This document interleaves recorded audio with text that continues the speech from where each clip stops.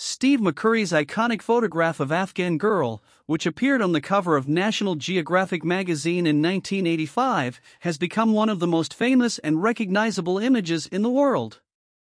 The photograph, which features a young Afghan girl with piercing green eyes, has been widely acclaimed for its beauty and for the powerful emotions it evokes. The photograph was taken in 1984 during a period of intense conflict in Afghanistan. The Soviet Union had invaded the country in 1979, sparking a long and brutal war that would last for a decade.